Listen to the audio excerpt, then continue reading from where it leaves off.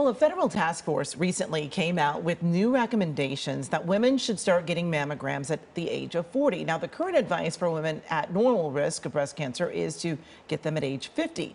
The news is especially important for Black women. The death rates are the highest of any other group. And here to tell us more is Dr. Jason McKellop. He's medical director at Breastlink Women's Imaging in Tarzana. Thanks so much for joining us. Thank you for having me. I have to tell you, as a Black woman and as a breast cancer survivor, I was a bit surprised, but maybe not as surprised to hear that the suggestions now are that Black women should get screened earlier. Tell me a little bit about why the need for that. So frustratingly, over the past several decades, we've noticed a steady increase in the incidence of breast cancer, and that increase has been about 1% yearly in terms of the number of breast cancers diagnosed. And more recently, since 2016, there's been even more of an increase in the rate of breast cancer by 2 to 4%. And that has caused the U.S. Preventative Task Force to reconsider their initial recommendation for screening at age 50 back to the recommended age of age 40. And one of those indicators is that Black women have been diagnosed, or statistically speaking, are diagnosed with breast cancer earlier. And when you look at the mortality or deaths related to breast cancer, they're 40% more likely to die from the disease compared to other ethnic backgrounds. And why is that, do you think? So it's multifactorial. Okay. Just like everything in medicine, there are a lot of contributing factors.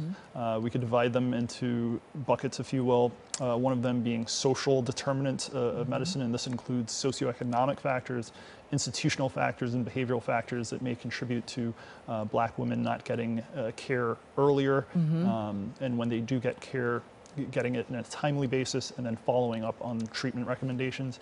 And you also have comorbid issues or comorbidities that can contribute.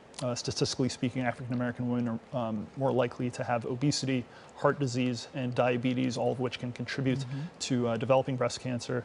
And then finally, biologic differences between women. If you look at the types of breast cancers that are developed among populations, Black women are at higher risk of developing triple negative disease and more aggressive cell types of breast cancers, and they're also more likely to develop the disease at an earlier age. And real quick, dense breast. Are Black women more likely to have dense breast? Is that part of it too, or is that not true? So breast density can vary on a regional basis, and sometimes you can see population differences based on ethnicities, but not specific biological difference that contribute to it. Body habitus, so if you look at patients who are more likely to be obese, then there's more fat within their breasts and less likely to be dense, but no real contributing factors from a racial ethnic standpoint.